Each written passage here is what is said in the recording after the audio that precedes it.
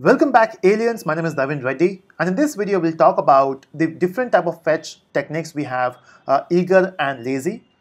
Now it's almost same as human behavior, right? So let's say if you get a task, what you do, you wait for the deadlines. That means lazy. But if you are the kind of person who, the moment you get a task, you do it, that is eager. Now to explain this, what I will do is, we have some code changes here. We got a different class here. So you can see we have alien class. So we all are aliens by default, right?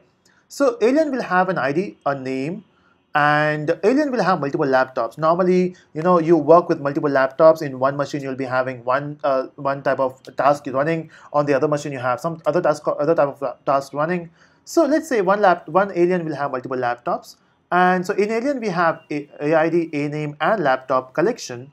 And in laptop, we basically have alien. It's not a different example, right? Which we are doing from long time. So and then what I want to do is I want to fetch. Again, we have done this before. We have talked about one-to-many relationship, right? So let's try to fetch the value again. Now what I will do is I will simply ask for alien because I already have a database created. So if you can see, I already have a alien database here, or not alien database, but test database in which I have alien and laptop. So if I say alien, you can see we got 3 aliens. We got Naveen, Rahul, and Mayank. And if I say laptop, so we have 5 laptops, and alien ID 1 has 3 laptops. That's great. Alien ID 3 has 2 laptops, and unfortunately Rahul doesn't have any laptop.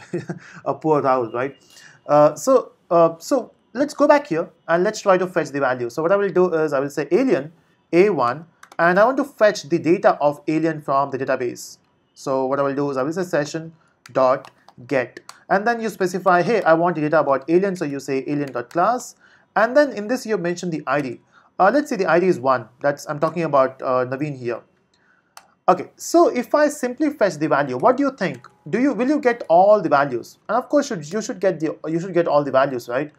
Now that means if I fire the query, of course you will get the SQL there. Let's run this code and let's see what happens.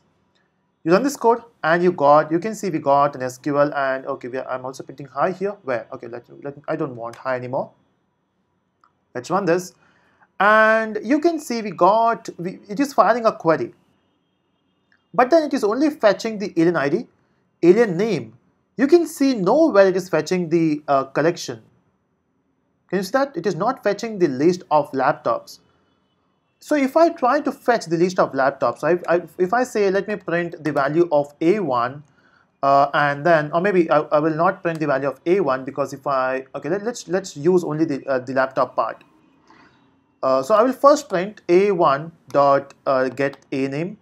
Let's fetch that one, and then I will fetch the list of I will say collection of laptops. That's what I'm using, right? I'm using collection here. So I will say collection of laptops, and I will fetch all the collections here, and I will say A1 dot get labs because it will give you the collection of laptop. And then I will iterate with the help of for loop. I will say laptop L colon labs, and it will print. I will try to print one by one laptop. I just want to know, will it fire the query now? Because you can see laptops in separate table, right? Why it is not fetching it? And the moment you try to fetch the value, you can see we are firing the query for laptop as well. So when we were saying that we want to fetch alien, it was only firing the query for alien, but not for the laptops. It is firing the query for laptops only when you want it. So if I again comment this section, it will not fire the query for laptops. That means even if you are fetching the value of alien, you are getting only the value of alien, not laptops. Even if alien has multiple laptops, that means it is lazy. But I don't want lazy, I want it to be eager. Because see, what is happening is it is firing the query 2 times. I mean, at 2 different intervals. So first you're firing the query for alien, the second time you're firing query for laptops. So a user will feel a bit delay here. Now if you want to make it eager, that's your choice again, that's the choice of designing, the way you design your software. But if you want to make it eager, it's very simple actually.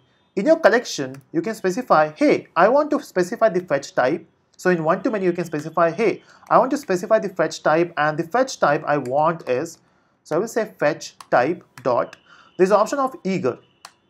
By default is lazy. If the moment you make it eager, and even if you're not fetching the collection for, even if you're not fetching the laptops here, and if you run this code, you can see it will fire the SQL query. So you can see at least it is firing the SQL query. Now this time it is fetching AID, a name, and also the laptop data. Can you see that in the select query it is firing the data for laptop as well. But then with one difference. It is not firing two different queries, it is firing only one query, and it is using something called as left outer join. Is it? Yeah. So it is using left outer join to fetch the value. So remember this. By default, the fetching type is lazy. So when you say lazy, it means it will fetch the value only when you need it. Otherwise, it will not give it to you. It's something like, let's say your boss says, hey Naveen, I want to complete a task. There's a task you have to complete. And I will say, okay, that will be done. And I will not complete the task.